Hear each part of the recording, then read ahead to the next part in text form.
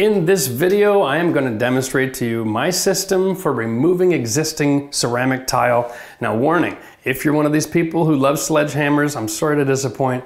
Don't ever use a sledgehammer to remove your tile floor. I've seen it happen before, and people actually break their floor joists.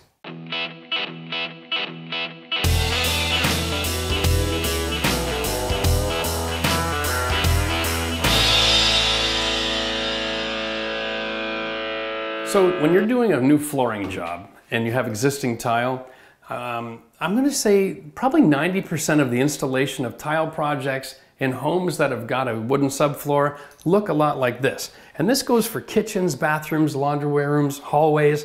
Have a look down here, Max.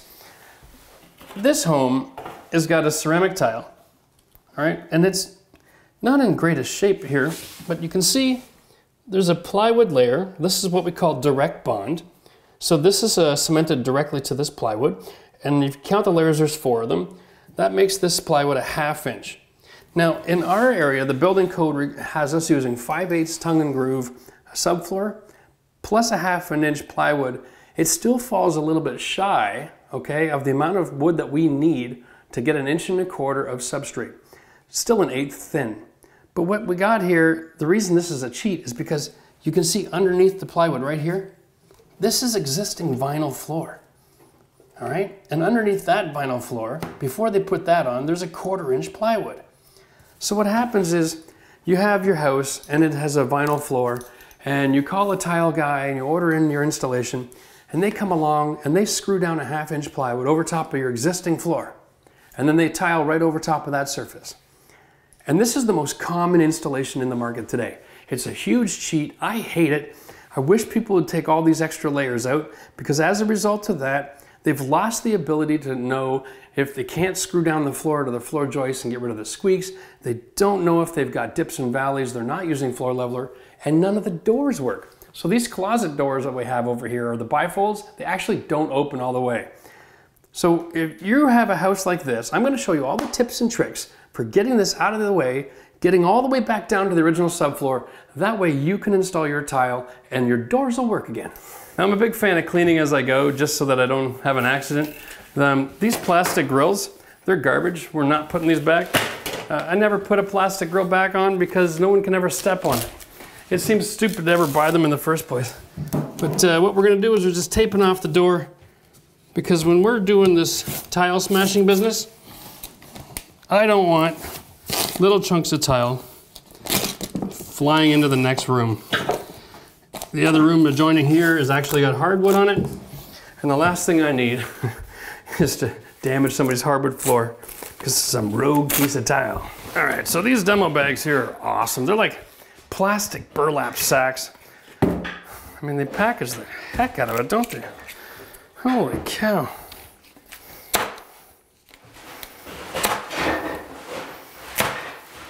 Seems like an awful lot of work to stick it in a small box, but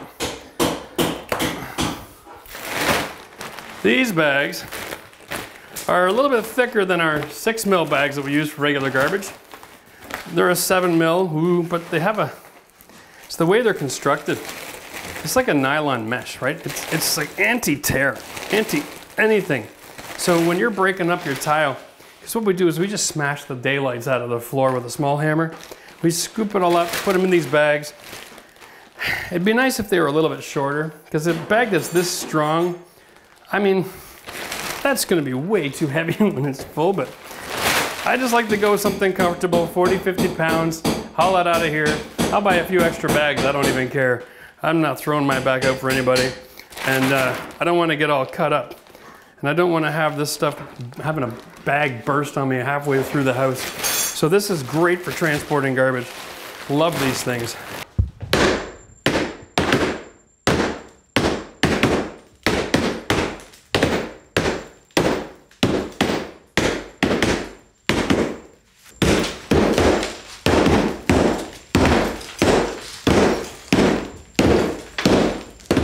This is a great time actually for us to explore their installation technique.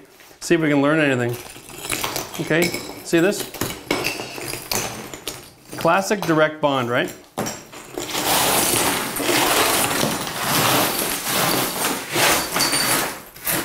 So we have a lot of cement. They used a nice thick trowel. Okay, you can see the trowel grooves right here. Great contact with the tile, but direct bond on plywood. And this is why you shouldn't do this. Most guys don't take the time to wet the plywood while they're installing their tile, and so it doesn't actually bond to the plywood because it's too dry. You guys look awesome. All right, and there you go.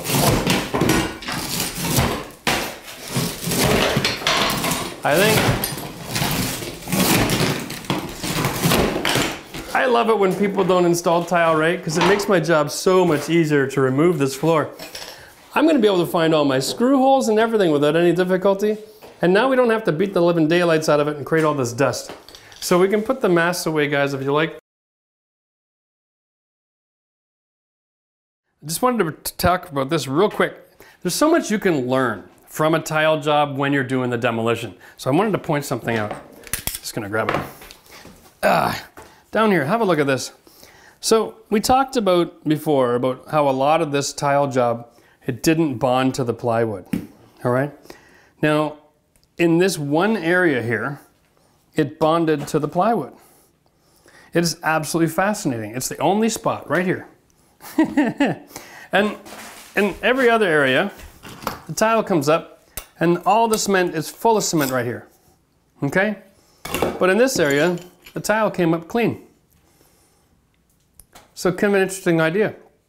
And this is the kind of thing you see when somebody's working along, blah, blah, blah, and they put down their cement and then they stop to have a break.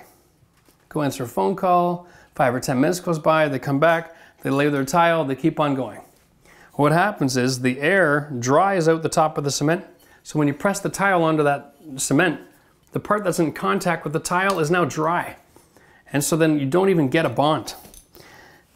But all of that moisture that was in that cement ended up bonding to that plywood where it never did anywhere else. It's absolutely fascinating. I wonder if this is just the only spot that he ever even used a sponge. Maybe he had a spill. I don't know what's going on. It's just bizarre. Although I am very happy that as soon as we get past this point, it starts popping up real clean and easy. There just are not enough screws in this plywood. Okay, these joints line up. They should be staggered. And it gets a lot more strength if you stagger your joints, especially in a hallway. The screws here are like almost 8 inches, which is not enough because remember there's another linoleum floor underneath this and another 1/4 inch. So you're not just attaching this plywood, you're sandwiching and bonding all of that together. These should be every 2 inches and then every 6 to 8 inches. I would probably go 6. If you're gonna cheat and go over top of an old floor, you should go 6. It's not against the rules to do that, but if you're gonna do it, throw in enough screws that you don't get the floor moving around and popping. There's a lot of areas in this floor where the grout's chipping out, and it's because of the movement from having the joints like this and not using enough screws. So it's kind of funny. It doesn't matter who you are, where you live. There are minimum standards for everything we do, and this should be a lot more screws like I mentioned, and it should be a flooring screw, but my bit's not working. Because this,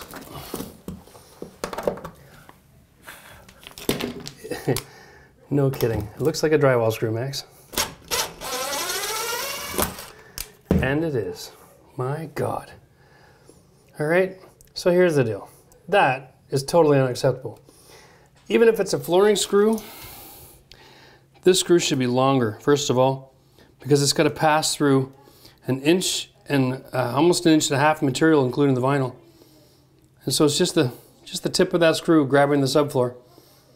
Unbelievable. No wonder there's so much heaving. I'm wondering if maybe the subfloor in this house is a lot more level than I originally thought. It's just such a bad installation of the tile that's causing all this waving. That would be really good for us. Yeah, this is ridiculous. Let's put the idea of the fact that the screws are wrong aside for a second, and let's show you how to find them. In this situation, if there's a lousy bond with the plywood, there'll be a lousy bond with the screws. And they'll all be available, okay? Isn't that something? So you can see he's doing about every 6 inches or so. So we're anticipating another one here. And there it is. And what we're gonna do to save ourselves a lot of time and energy is if you have the ability to back out the screws, then great. If you don't, then you've got to use that great big red bar and some pry bars. You got to find a spot to get underneath the floor, start ripping it up. So, they cheated, and I'm benefiting. Once I get this one up, I'll be able to use that bar and get underneath this plywood. It'll just pop right off because it's not screwed into anything, and it's fine thread screw. It's not a flooring screw. That's not even a coarse thread drywall screw. I mean, holy cow, you're gonna cut corners. At least stay on the road. Oh, yeah. Okay, well, I don't see any more screws, so let's just see if we can pop this off here. And there's the original floor. Bum, bum, bum, bum. Nasty.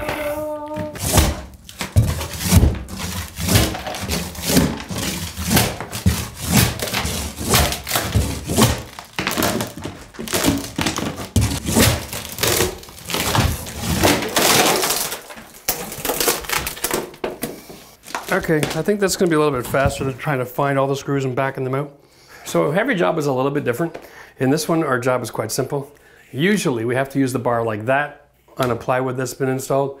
So if you're gonna do a demolition in your house, I suggest you buy the bar. It costs about 30, 35 bucks, but worth its weight in gold, because if you do have a cement that's bonded well to this plywood, you're gonna have a hard time finding the screws. And like I said, usually they're every 2 inches and every 6 inside. That's a lot of screws. You'll find it's a lot easier sometimes to just rip up the plywood and then go and find the screws that are left behind and pull them out.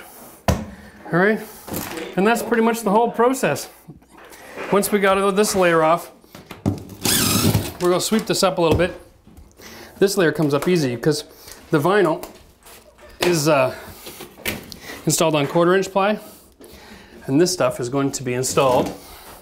This stuff is going to be installed with staples. Yeah, and it just lifts off real easy. This will be a piece of cake. Well, there we go. That's pretty much everything there is to know about removing ceramic tile. Remember, the system is simple. Smash or remove with one of those scrapers. Then you've got to clean it up a little bit and get rid of your plywood.